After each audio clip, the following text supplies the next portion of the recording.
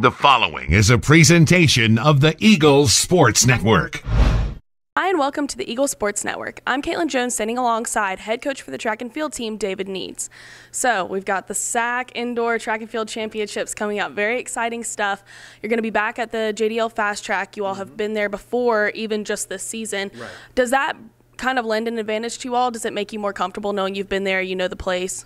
Yeah, we've been going there, I think, since probably 2014, 2015. So we've been there for a long time. So a lot of our kids have a lot of experience there. But I think just the idea of some place that has familiarity with what we're trying to get accomplished. It's a 200-meter flat track, and most of the meets that we've been to this year, Roanoke was a flat track, but we've been doing bank tracks, and so it's a little bit of a challenge. It's a little bit different. It employs a different strategy in getting ready for this meet, but we like it. We like the opportunity of going somewhere where we know well. Good stuff. So we know going in, this is a big meet. It's you mentioned a little bit different. What's the mindset for you all going in? Sure. So during the year, our focus is run as fast as you can, jump as far as you can, throw as far as you can, because we're trying to improve our place for nationals. And since most meets don't keep a team score, it doesn't matter. And even if we finish first, it doesn't give us a record. There's not a record in track. But when you go to the conference meet, it's about beating everybody else. So place is the thing that now matters. So time and distances don't matter as much as being better than everybody else from the conference. And so when you look at that, for our athletes, that mindset has shifted a little bit from, you're constantly competing against yourself during the year. Now you're competing against everybody else in the conference.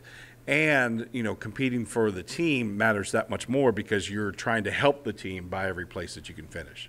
Absolutely. So kind of moving along in that mindset, what does coaching look like for something like this? Is it kind of one of those situations where you're like, we've prepared you as much as we can and you send them in, or is it a situation where you're kind of coaching them through the process of this meet? Well, the great coaches that I have are always coaching. So, so we do go into that, and we've put a lot of preparation. We've been really looking at every logistical detail, everything that we could do to try and make sure that there are no distractions this week at all. And so we have a team meeting here in about an hour, and we're really just trying to focus on getting the team in the right mindset. But our assistant coaches do a really good job of preparing them while we're at the meet. It's the little things. It's the little corrections. You can't go in there and just make giant corrections because they're not going to work.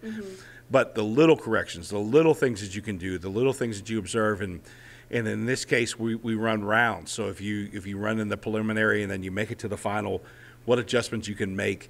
And so to have great coaches that look at those little things and to do that is really good. And speaking as the head coach, I'm very blessed to have a great staff of people that really understand that and really focus on trying to be mindful of where we need to be at that moment, at that place to get the maximum performance.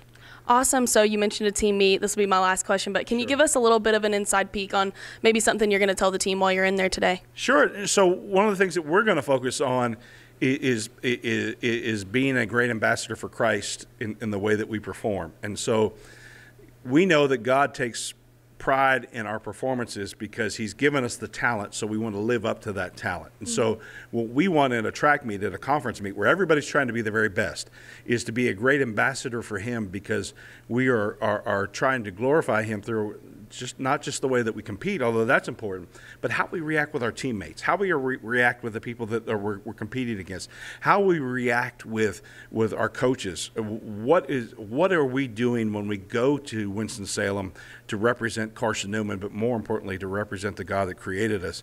And so when we can do that, and we can do that in a way that is God-honoring, performance and all those other things are going to come and fall into place. And so we're excited that this weekend, and that's what the challenge is going to be to the team today, is how can we honor the God that created us by performing at the highest level and really getting the most out of our talent. Absolutely. Well, that's a great message. A successful season so far, not over yet. Thank you so much for your time today, and thank you all for tuning in to the Eagle Sports Network.